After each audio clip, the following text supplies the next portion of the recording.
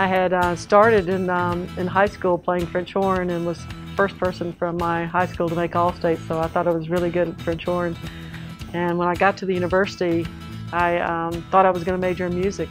Then I went into mineral engineering, and in mineral engineering had an opportunity later in that course to go out on a drilling rig. And when I got to the drilling rig, they were pulling the equipment out. It was so amazing and so exciting that that's what shaped my view of what I wanted to be. I knew I wanted to go into the oil industry and be a petroleum engineer. I remember taking books over to the basketball games and trying to study while the basketball game was in progress, and that never worked well. I remember going to tennis matches and watching with my books. But the one thing I never took books to is I never took books to the football games because those were too intense. Graduating from the University of Alabama did another thing for me, is it instilled in me a passion to win.